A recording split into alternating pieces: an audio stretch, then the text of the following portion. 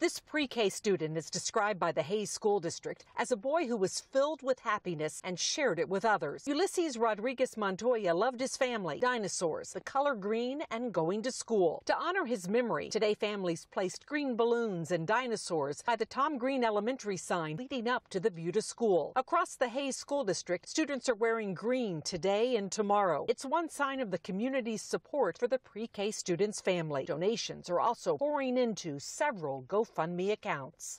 Hopefully that's enough to help every single family affected for the hospital bills, whether they were smaller or larger. And then, of course, funeral arrangements, I think they're going for that too. And I know that there's several different organizations and things popping up to raise money and to help. Classes will resume tomorrow here at Tom Green Elementary, but parents say it will be a long time before any of this feels normal again. Wish I could give them a hug. I know it's hard to lose someone, especially a little baby.